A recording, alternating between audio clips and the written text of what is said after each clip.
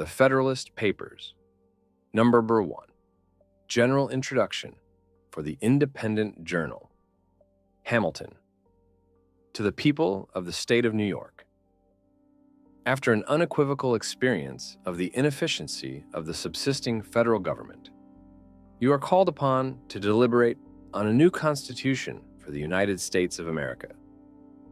The subject speaks its own importance, comprehending in its consequences nothing less than the existence of the Union, the safety and welfare of the parts of which it is composed, the fate of an empire, in many respects the most interesting in the world. It has been frequently remarked that it seems to have been reserved to the people of this country, by their conduct and example, to decide the important question whether societies of men are really capable or not of establishing good government from reflection and choice, or whether they are forever destined to depend for their political constitutions on accident and force.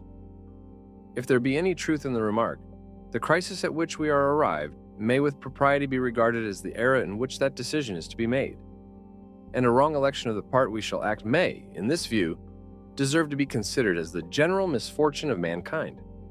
This idea will add the inducements of philanthropy to those of patriotism, to heighten the solicitude which all considerate and good men must feel for the event. Happy will it be if our choice should be directed by a judicious estimate of our true interests, unperplexed and unbiased by considerations not connected with the public good. But this is a thing more ardently to be wished than seriously to be expected. The plan offered to our deliberations affects too many particular interests, innovates upon too many local institutions, not to involve in its discussion a variety of objects foreign to its merits, and of views, passions, and prejudices little favorable to the discovery of truth. Among the most formidable of the obstacles which the new Constitution will have to encounter may readily be distinguished the obvious interest of a certain class of men in every state to resist all changes which may hazard a diminution of the power, emolument, and consequence of the offices they hold under the state establishments, and the perverted ambition of another class of men, who will either hope to aggrandize themselves by the confusions of their country, or will flatter themselves with fairer prospects of elevation from the subdivision of the empire into several partial confederacies than from its union under one government. It is not, however, my design to dwell upon observations of this nature. I'm well aware that it would be disingenuous to resolve indiscriminately the opposition of any set of men, merely because their situations might subject them to suspicion, into interested or ambitious views. Candor will oblige us to admit that even such men may be actuated by upright intentions, and it cannot be doubted that much of the opposition which has made its appearance, or may hereafter make its appearance, will spring from sources, blameless at least, if not respectable, the honest errors of minds led astray by preconceived jealousies and fears. So numerous indeed and so powerful are the causes which serve to give a false bias to the judgment, that we upon many occasions see wise and good men on the wrong as well as on the right side of questions of the first magnitude to society.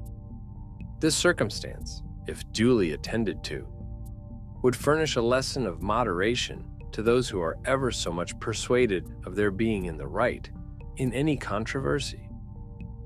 And a further reason for caution in this respect might be drawn from the reflection that we are not always sure that those who advocate the truth are influenced by purer principles than their antagonists.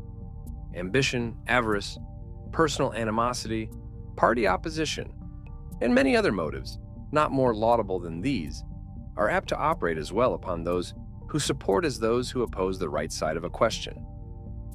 Were there not even these inducements to moderation, nothing could be more ill-judged than that intolerant spirit which has at all times characterized political parties. For in politics as in religion, it is equally absurd to aim at making proselytes by fire and sword. Heresies in either can rarely be cured by persecution, and yet However, just these sentiments will be allowed to be. We have already sufficient indications that it will happen in this as in all former cases of great national discussion.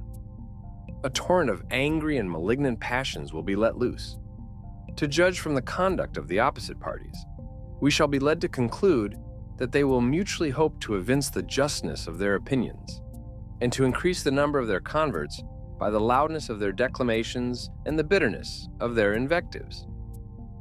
An enlightened zeal for the energy and efficiency of government will be stigmatized as the offspring of a temper fond of despotic power and hostile to the principles of liberty. An over-scrupulous jealousy of danger to the rights of the people, which is more commonly the fault of the head than of the heart, will be represented as mere pretense and artifice, the stale bait for popularity at the expense of the public good.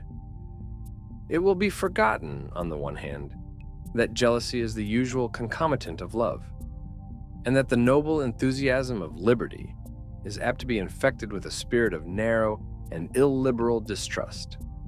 On the other hand, it will be equally forgotten that the vigor of government is essential to the security of liberty, that in the contemplation of a sound and well-informed judgment, their interests can never be separated, and that a dangerous ambition more often lurks behind the specious mask of zeal for the rights of the people than under the forbidden appearance of zeal for the firmness and efficiency of government.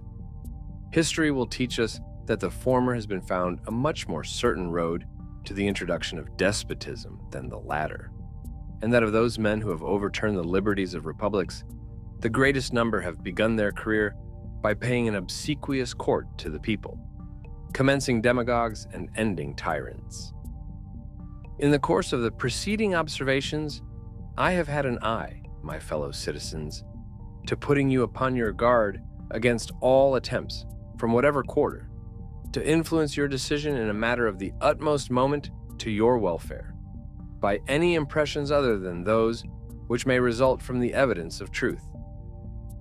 You will, no doubt, at the same time, have collected from the general scope of them, that they proceed from a source not unfriendly to the new Constitution.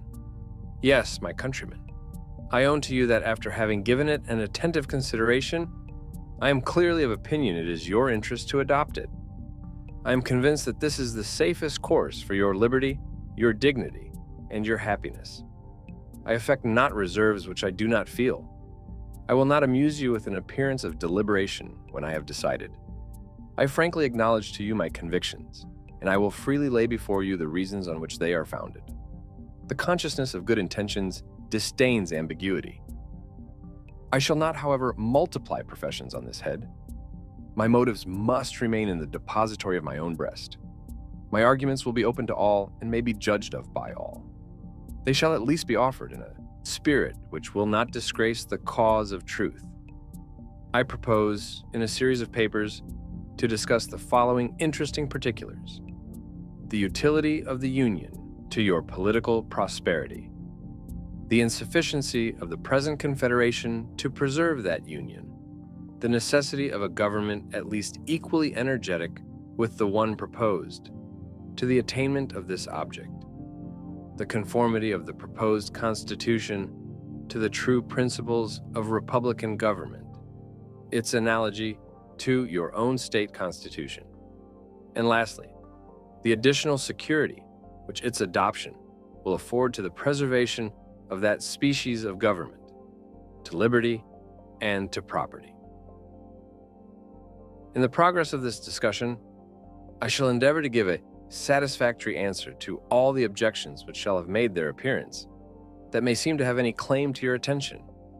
It may perhaps be thought superfluous to offer arguments to prove the utility of the Union, a point, no doubt, deeply engraved on the hearts of the great body of the people in every state, and one which, it may be imagined, has no adversaries.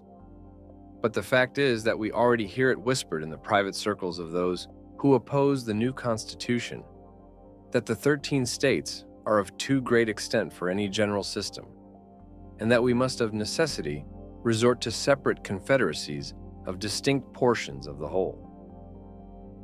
This doctrine will, in all probability, be gradually propagated, till it has votaries enough to countenance an open avowal of it. For nothing can be more evident to those who are able to take an enlarged view of the subject than the alternative of an adoption of the new Constitution or a dismemberment of the Union. It will therefore be of use to begin by examining the advantages of that union, the certain evils, and the probable dangers to which every state will be exposed from its dissolution. This shall accordingly constitute the subject of my next address. Publius.